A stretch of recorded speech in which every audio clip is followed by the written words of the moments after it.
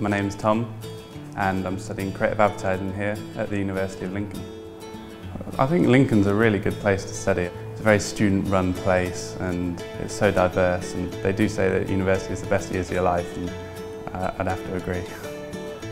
The whole Body Shop campaign, it really kind of formed quickly in my mind. The task was to create 5 different posters for the Body Shop, advertising 5 of their products. My whole kind of thought process was, you know, what looks beautiful? Flowers. Why don't I make my posters look a little bit like flowers? It's kind of circular, colourful designs, and you know, really make them as works of art rather than posters that just advertise. And from there, started sketching.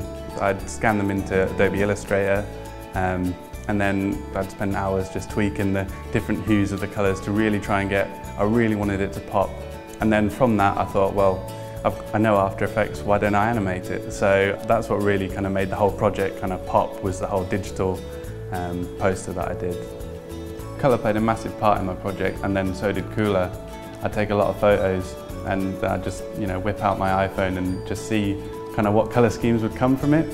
And it was really fun kind of experimenting with different colours, and you do need them to work together, and I think Cooler really helped me in the final design. I think Behance is probably the best place to share work. You know, clients would be on there, you know, asking for you to design them a logo or something. It was, you know, it was silly for me not to try and take advantage from it. I literally have to do all sorts of different print ads or animation or working with film. And with Creative Cloud, you get access to all the, you know, top industry software. You know, I can take my work outside, I can take it wherever, I can transfer between machines. It's just given me kind of an eye-opener into all the Adobe software that there is on offer. I love being the first one on the block. You know, whatever new updates there are, I get them straight away. Making it for me would really be working on a night campaign for the World Cup, or working on something, you know, big that everyone would see.